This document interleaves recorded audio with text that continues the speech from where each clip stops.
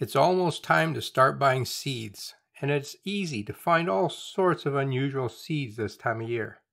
These rainbow tomatoes seem to be very popular, but what kind of tomatoes do they really produce? What about blue strawberries and purple pumpkins? They sound delicious. In this video, I'm going to explore the world of fake vegetable seeds, and I hope you stay tuned to the end because I have something special for you. It's hard to believe that people fall for these rainbow tomatoes.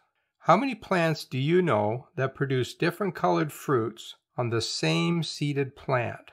None that I know of. But these seeds look like fun, and some gardeners have tried them. The ones I talked to all got red tomatoes, as shown in this picture. Not all rainbow seeds are fakes.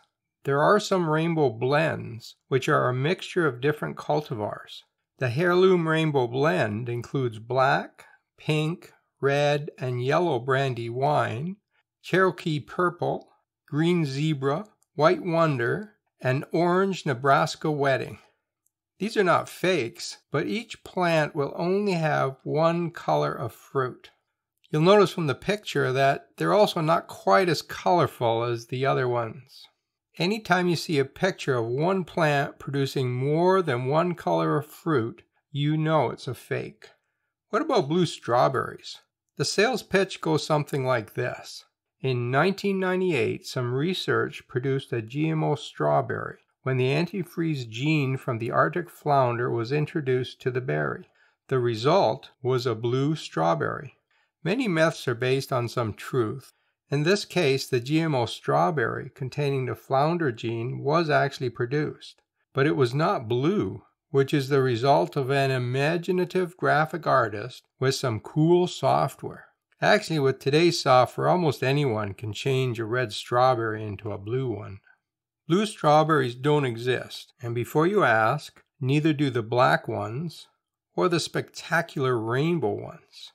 If you're looking for fake seeds of any kind, eBay is a great place to lose some money. It's almost fall and it's kind of boring. All of those reds and oranges. Why not spice things up with blue, purple, and yellow? I really like this picture. It includes a real pumpkin just to give the ad some credibility. But if you look closely at the picture, the other ones all look like they have fake backgrounds or no backgrounds at all. This makes it even easier to Photoshop this picture. Here are some fake wasabi seeds. I've never thought of growing wasabi from seed, but I guess there is an interest in this, or people wouldn't fake them. In this case, the fakers didn't even try too hard. The seeds are too small and the wrong color. Wasabi seeds are normally in the range of 5 to 8 millimeters in diameter. They're black or brown in color and have a slight wrinkling on the seed coat. The ones in the package don't look anything like this. One obvious giveaway that these are fakes is that the package contains two types of seeds. These are probably mustard and weed seeds. Both are really cheap to get. Now I know strawberries in the grocery store are getting bigger and bigger each year, but this fake is just ridiculous. I do like the title on this seed pack though. Milk Strawberry Bonsai Super Giant Strawberries Plant Fruit Non-GMO Very Sweet Juicy. Okay, so the seller's translation from Chinese is not very good. But how can it be both a giant and a bonsai? But at least it's not GMO. Maybe I'll try some. I love this pear of Buddhas. The botanical name on these seeds is Sapodilla solanum. A pear is neither Sapodilla nor is it solanum, which is a tomato. But these are so cute, people will buy them.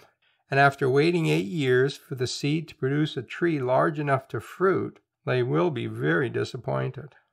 These fruits are probably real. You can produce your own by using Buddha molds, and legitimate companies sell these. How can you tell a real picture from a fake? Have a close look at the color. If it is all one color, it's a fake. In nature, fruits are never just one color.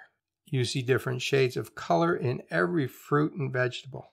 But this variation is much harder to fake in software, although it can be done. As a special treat, I have some seed for you. I am now selling seeds for the rare vegan burger tree. Just send $10 to Garden Fundamentals and I'll send you a guaranteed pack of seeds. It contains enough seeds to grow hundreds of vegan burgers. You might have heard this phrase, which is attributed to P.T. Barnum, who said, "There's a sucker born every minute." Don't be one of them. By the way, there is no evidence that he actually said this, and the term sucker was not used as a derogatory phrase in the mid-19th century. He probably never said this phrase. It's just one more myth for us to unscramble.